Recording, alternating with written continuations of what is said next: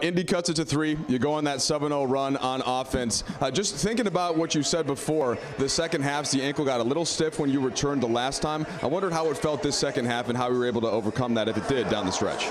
Oh, much better. Much better than it did. I think that was the Toronto game, the last game that I played. The ankle just felt a lot more mobility, a lot more movement. It was warm.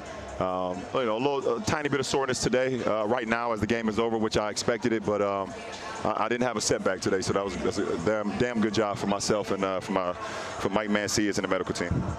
Yeah, LeBron, it's so hard to replicate NBA basketball. You can't unless you're playing. So how important was today for you to just get out there, get a run in with the playoffs fast approaching? You know, the funny thing is, it actually threw me for a loop too, because I knew I wanted to kind of gear up and play in tonight's game, which I actually thought was a night game. And then yesterday we making a flight, and they said we play tomorrow at 1. So I was like, oh man. So I got to get going early. I got to get my engine revved up early. And I didn't know how the ankle was going to respond with it being a 1 o'clock start, so which is actually 10 o'clock for us on the West Coast. But responded very well, and I'm excited about what tomorrow holds. All right, LeBron, and I'd be remiss not to just ask you about the Hall of Fame induction ceremony today. KG, Tim Duncan, and, of course, Kobe Bryant.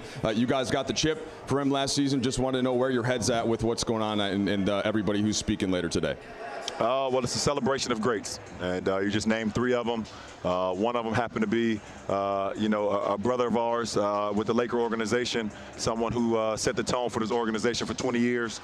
And Kobe, and it's an unbelievable time for himself, looking down on all of the accomplishments that he had, for his wife and his daughters, and for his daughter that's up there going to be watching alongside Kobe when they watch the enshrinement. So it was a beautiful thing to see Vanessa, put the jacket on his daughter, on his eldest yesterday. Beautiful thing, and it's a beautiful time for the Lakers. Like I said, it's a celebration for another Laker great, and just happy to be a part of his legacy.